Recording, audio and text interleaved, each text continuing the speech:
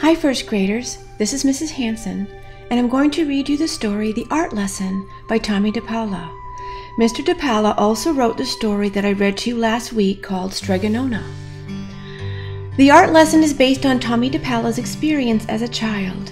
He's creative, which means he wants to make art his own way, the way he pictures it in his mind. There are many ways to be creative. As I read the story, think about these questions. How do we know Tommy wants to be an artist? What advice do his twin cousins give him about being an artist? How does Tommy's family feel about him being an artist, and how do you know? Why is Tommy disappointed in kindergarten at art time? Do things improve when he's in first grade? Why is Tommy upset during Mrs. Bowers' first art lesson? And how does Mrs. Bowers make Tommy feel better?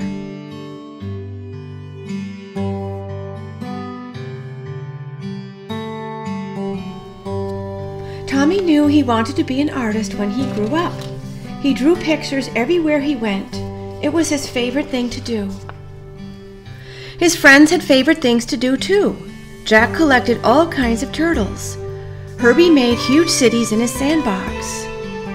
Jeannie, Tommy's best friend, could do cartwheels and stand on her head.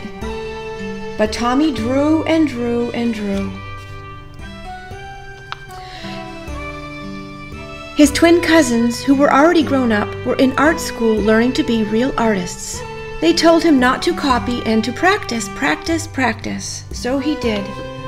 Tommy put his pictures up on the walls on half of his bedroom. His mom put them up all over the house.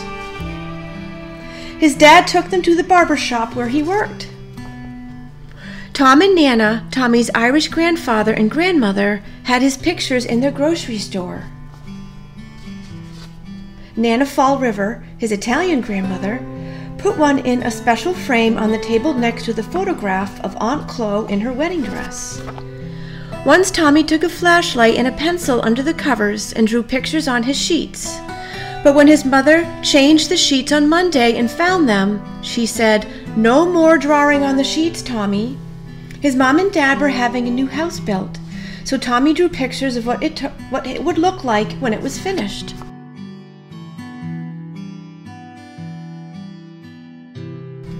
When the walls were up, one of the carpenters gave Tommy a piece of bright blue chalk.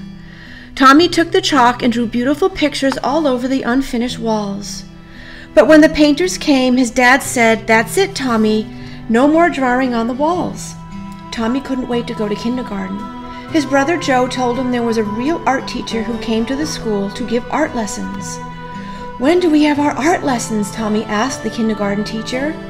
"Oh, you won't have your art lessons until next year," said Miss Bird. "But we are going to paint pictures tomorrow."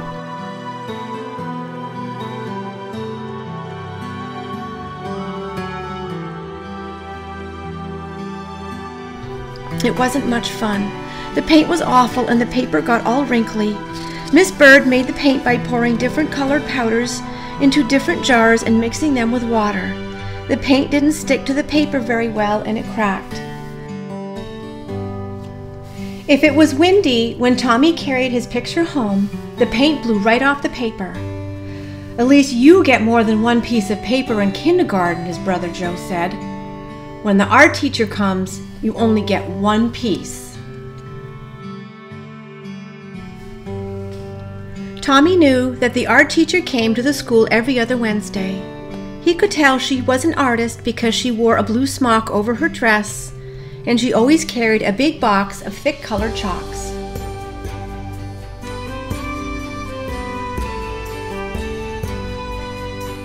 Once Tommy and Jeannie looked at the drawings that were hung up in the hallway. They were done by the first graders. "Your pictures are much better," Jeannie told Tommy. "Next year, when we have real art lessons, you'll be the best one." Tommy could hardly wait. He practiced all summer. Then, on his birthday, which was right after school began, his mom and dad gave him a box of 64 Crayola crayons. Regular boxes of crayons had red, orange, yellow, green, blue, violet, brown, and black. This box had so many other colors: blue, violet, turquoise, red, orange, pink, even gold, silver, and copper. "Class," said Miss Landers, the first grade teacher, "next month the art teacher will come to our room. So on Monday, instead of singing, we will practice using our crayons."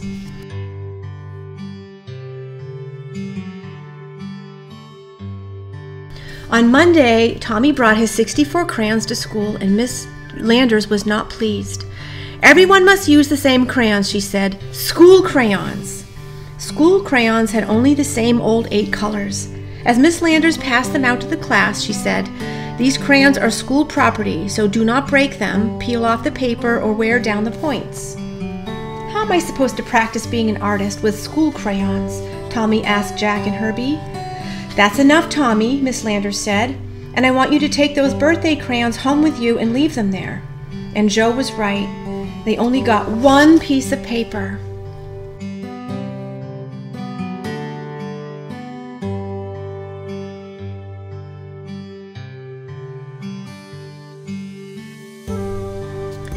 Finally, the day of the art lesson came. Tommy could hardly sleep at night.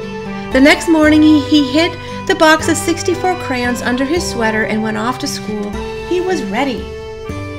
The classroom door opened, and in walked the art teacher. Miss Landers said, "Class, this is Miss Bowers, the art teacher. Patty, who was our paper monitor this week, will give out 1 piece of paper to each of you. And remember, don't ruin it, because it is the only piece you'll get. Now pay attention to Mrs. Bowers."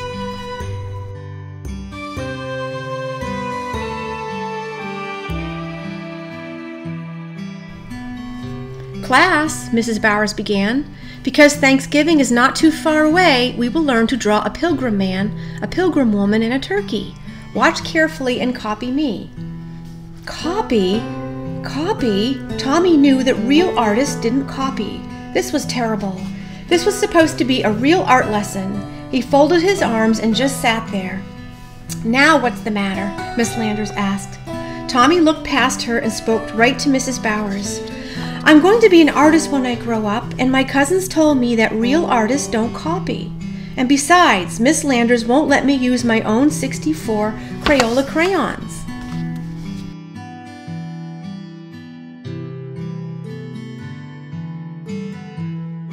"Well, well," Mrs. Bowers said, "what are we going to do?" She turned to Miss Landers, and they whispered together, and Miss Landers nodded. "Now, Tommy," Mrs. Bowers said, "it wouldn't be fair to let you do something different from the rest of the class. But I have an idea. If you draw the pilgrim man and woman and the turkey, and if there's any time left, I'll give you another piece of paper, and you can do your own picture with your own crayons. Can you do that?" "I'll try," Tommy said with a big smile.